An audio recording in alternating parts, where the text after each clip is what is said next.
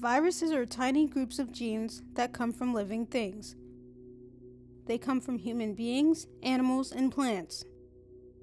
They jump from one species to another, adapting to each new host along the way. The oldest blood sample on record containing HIV came from a man in the Congo. It was taken more than 50 years ago, in 1959. That's one of the main reasons why scientists believe HIV/AIDS began in Africa. HIV, in how it came into humans, is no different in principle from how Ebola virus comes into humans from chimpanzees, how SARS came into humans from civet cats, how variant CJD in England came into humans from mad cows, how West Nile virus in America came into humans from sick crows. Don't single out HIV. Don't single out Africa. This can happen anywhere in the world. This particular case, HIV, happened in Africa and happened naturally. That's the prevailing scientific theory, that HIV developed on its own. But some scientists say that theory makes no sense. Because it overlooks this important fact that there were two separate viruses that came over at the same time. HIV-1 and HIV-2 are related but separate viruses that both cause AIDS. They both appeared in Africa within a few years of each other, about 1,000 miles apart. HIV-1 caused the global AIDS pandemic. HIV-2 caused a much smaller epidemic that is confined to West Africa. Why would two of them cross over and never did before? For those of you who know statistics, that is a highly improbable event. Scientists have traced HIV back to a group of viruses found in African chimpanzees and monkeys. Those viruses are called SIV. By comparing their DNA, scientists discovered that HIV-1 is closely related to a strain of SIV in Central African chimpanzees, and HIV-2 is closely related to another strain of SIV in West African sooty mangabeys. We're always very concerned. We don't want to hurt any animal. Dr. Preston Marks is the chief of microbiology at Tulane University. He and his team have spent more than 20 years studying SIV. Dr. Marks came to Pittsburgh so that we could interview him. How come SIV is only it seems like you're only testing in Africa. You don't think it possibly be somewhere in a different region? We've never found it outside of sub-Saharan Africa.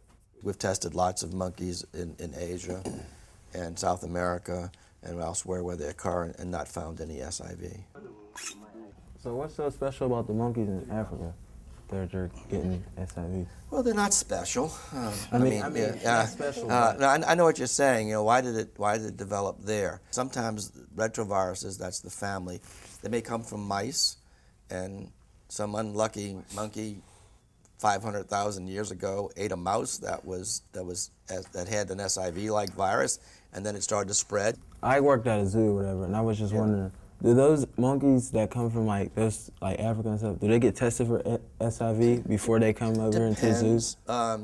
Some are. Some of the zoos are working with us, and we get some samples. And even the very first SIV that I isolated in my lab was from a zoo in Chicago. After the discovery that HIV had come from African chimpanzees and monkeys, the news media wrongly reported that Africans were having sex with monkeys. Public health officials announced that the story was absolutely false, but the damage had already been done. So who do you believe? Who do you trust? You know, especially if you're black in Africa, nobody white. Today, more than 20 years later, that story is still being discussed on internet blogs, even though it's not true. And the students in our project had heard about it.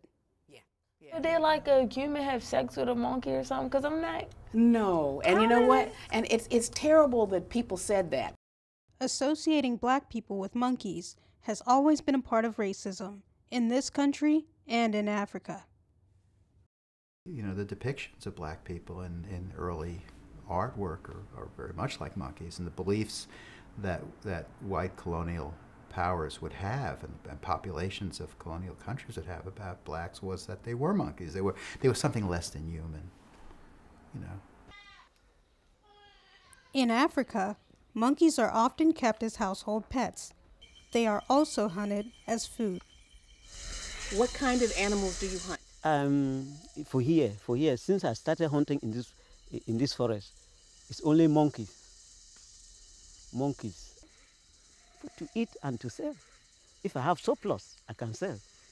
But if I have sufficient, I can eat it. During the butchering process, some of the monkey's SIV-infected blood can easily get into the hunter through a cut or an open wound. Many scientists believe that's how SIV crossed over into human beings and eventually became HIV. For years, they've been trying to figure out exactly when that crossover took place. One group says it happened around 1931.